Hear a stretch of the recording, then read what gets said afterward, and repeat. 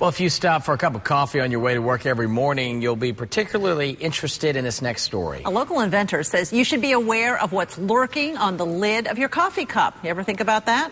News Channel 5's Vince Norman shows us how this invention might be just the thing to make that cup of joe a little bit safer. Fresh piping hot cup of coffee on your way to work. People like drinking their coffee, but at the same time we are all aware that there are germs around us.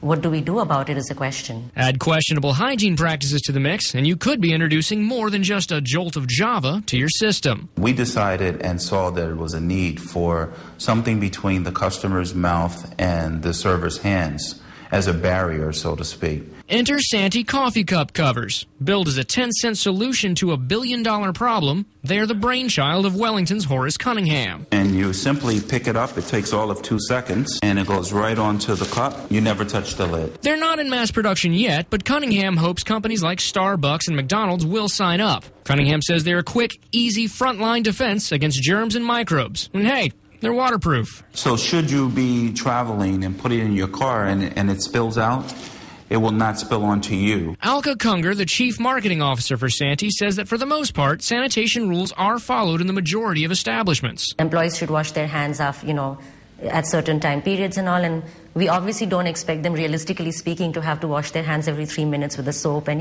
do the lathering and stuff. It's a cost to the business. A cost Kunger claims can be offset without endangering the public through the use of the Santee cover. The cover's inventor claims that adding one simple step to the routine can save time and deliver germ-free lids. Health experts say, however, the best preventative measures, simply washing your hands.